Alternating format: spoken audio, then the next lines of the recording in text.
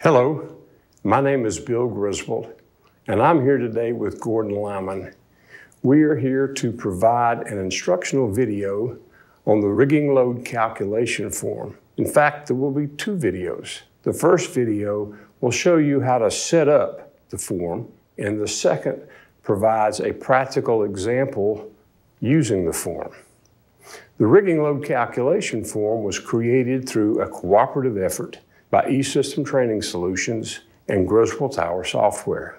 The form provides automatic calculation of the load forces. These forces include those on the rigging system and on the structure itself. The integrated pages self-populate. It has an integral rigging plan document built right into the system, and the form is free for all industry users. This instructional video on the rigging load calculation form was created with the support of STAC for its members and for the telecommunications industry.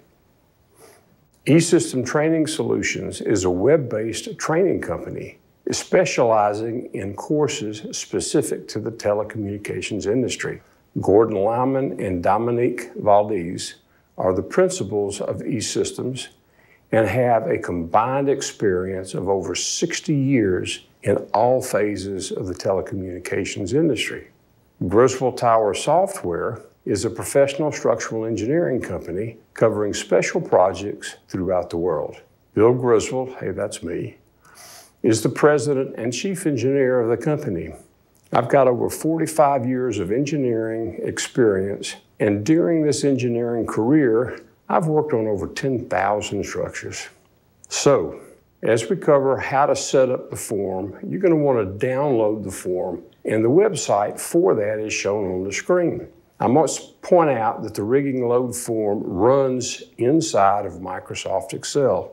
Microsoft Excel versions 2007 and earlier will not properly support the software, and it won't run. The equations are protected to prevent accidental changes. Now, we will briefly review the tabs in the document, and if you wish, you can open your document and follow along. First time you start the program, a trust warning and enable content bar may come up. You must accept or enable these to allow all of the program features to work correctly. If a blue dashed line appears on any of the screens, just drag it to the right side of the screen. This is a page break line. Now, the Excel tabs that are within this spreadsheet include the menu sheet, the rigging plan, types 1, 2, and 3 lifts, an angle chart, a face block mount, equipment tab, a contacts tab, a rope chart tab, the extra sequence sheet, we'll go into what that is later, and rigging requirements. There are 3 general sections on the menu sheet. In the upper left are the project information cells. In the upper right are cells for your company, your project information, and the blocks and hoists that are going to be used for the particular project. At the bottom of the sheet are navigation buttons for each of the 3 lift types and an angle calculation form. Now, the rigging plan page itself, this is where everything is going to come together. It contains input information from the other pages. It contains structure data, the project equipment that you're going to be using, the tag method to be used, and the load lifting materials that you're planning on using for this project. Now, further down on the same sheet is a location for the scope of work description, the loads from the calculation page that you have selected, general information for the project, description of the work sequence, and description of a reinforcing sequence if that's going to be what's happening on this particular project. In the case where you don't have enough room on either the work sequence or reinforcing sequence, there's an extra page. Should give you more than enough room for that. All right, we're now going to go through the 3 different types of lifts. There's 3 tabs for that.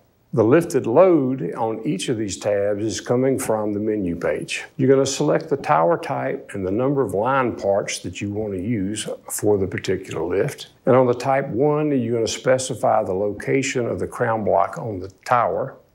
And you're going to provide the location of both the load hoist and the tag hoist. The weights of the lines and the friction load from the blocks are automatically added into the forces. And then these forces are provided directly on the sheet, showing the forces on the lift system itself as well as what's being applied to the tower.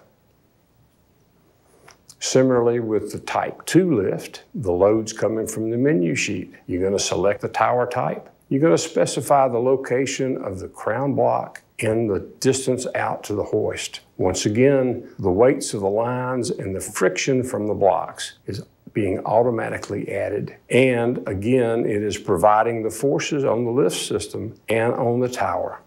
Type 3, the real difference here is that we've now got a heel block. So again, the lifted load is coming from the menu page. You're going to select the tower type and the number of line parts. You're going to specify the location of the crown block, the load and tag hoist as well. The weights of the lines and the friction from the blocks, once again, is being automatically added. And these forces are now being shown again on the lift system and on the tower. The angle finder is a very simple page or tool that's provided to help you determine the angles at the hoist. And it's pretty self-explanatory. Now, let's talk about the face block mount page. The job information from the menu page on this page, as well as all the other pages, is automatically showing up from the menu page. Information is imported from the selected rigging type page, and then you're going to select the slings and their arrangements. You're going to input the tower face width at the sling attachment locations, and the program is going to provide the forces and tell you if the slings are sufficient. The equipment tab.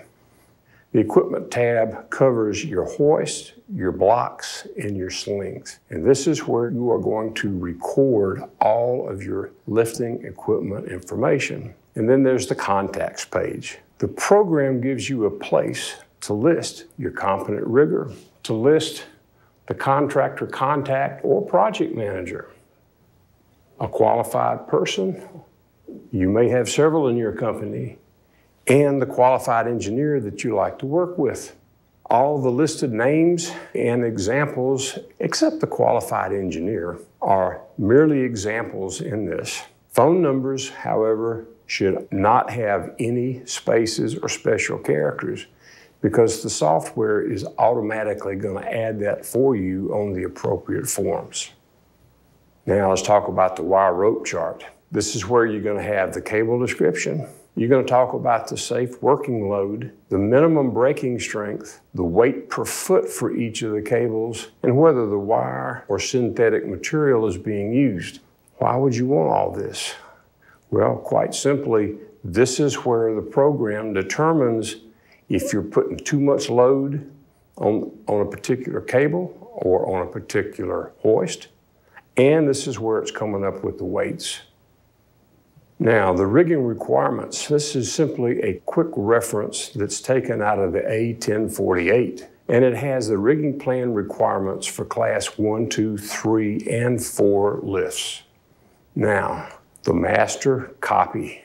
Once you have downloaded the spreadsheet, you'll want to create and save a master copy. This copy will have all of your company information, including your logo, all of your equipment, and all of your contacts. Once created, we also suggest that you save an additional backup copy. Input cells.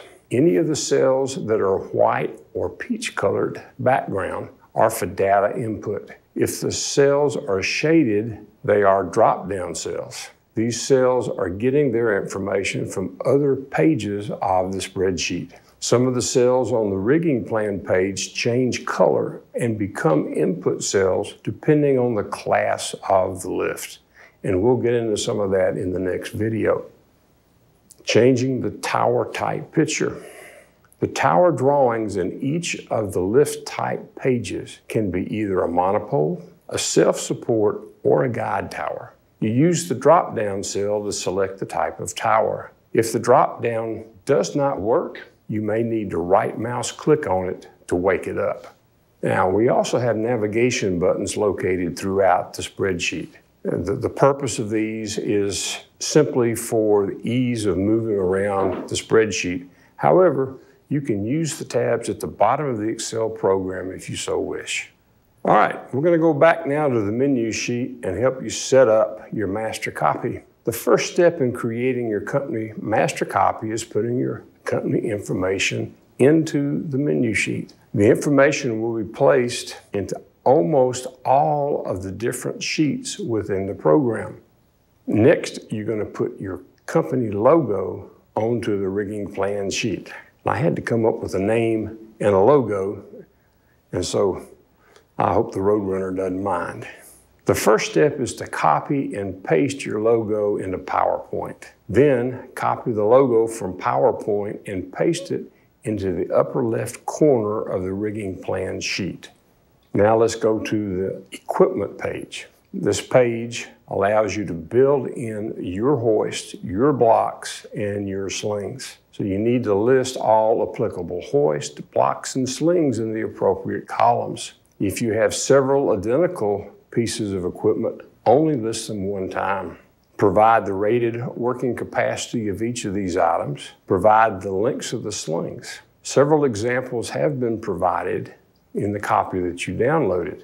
However, these are only examples and can be changed to the names, capacities, and lengths of your equipment.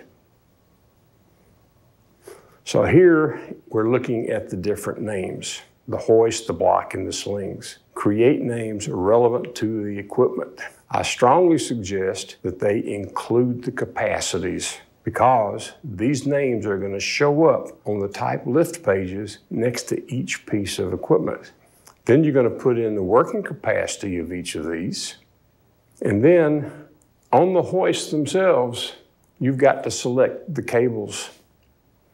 So the values are coming from the rope chart page, and the program is making sure that the working capacity of the hoist is not greater than the safe working load of the cable that you've chosen. If it does exceed, then you're going to get a warning, and I have not provided an example of that in this. All right, the block bearings. The program applies additional load to the lift based on the types of bearings in each of the blocks. Roller and bronze have different sheave friction values and therefore change the values of the loads in the load calculations. The sling lengths. The length of each of the slings should be the total length expressed in feet. The program handles slings for face-mounted blocks and is shown at the bottom of the face block mount page. Future revisions. Currently in planning are the addition of a Type 5 and a Type 6 lift configuration. We've had a lot of requests for these. A Type 5 is a dedicated trolley tag, and in this case, the tag line starts at the hoist and dead ends either into the structure or the gin pole. A Type 6 is an inverted trolley tag. The tag line is fixed at the ground, goes through the crown block, down to the heel block, and then back to the hoist. This completes this instructional video on how to set up the form. The next video provides an example of how to use this spreadsheet.